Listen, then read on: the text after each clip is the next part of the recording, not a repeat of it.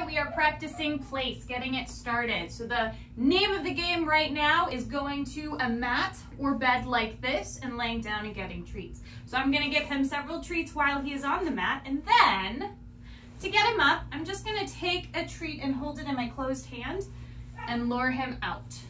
I click when he gets up, and then I'm ready to click when he goes back into a down. Love it, good boy. So several treats in the down, and then to get him up, I'm just gonna take a treat in my hand. You ready, bud? To lure him up. Good boy.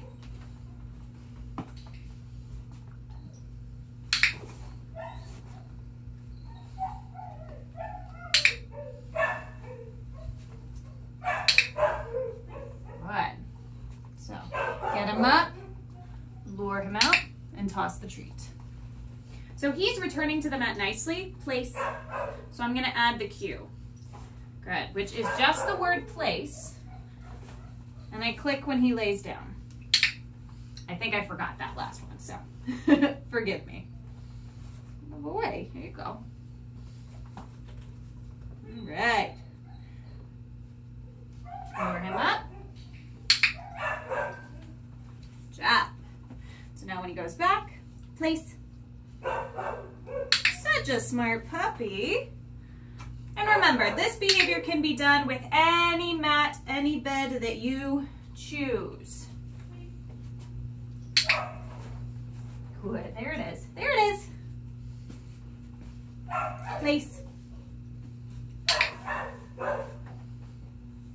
There you go.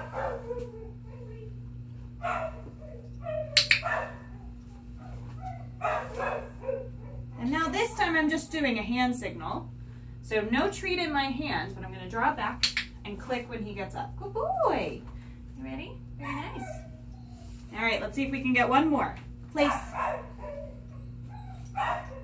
Good job. And certainly right now as I'm practicing this, I'm only gonna cue the behavior when I'm actually next to the bed. He is not at the point yet where I can be 2 feet away from the bed, say place, and have him go there on his own. Are you doing good? You ready?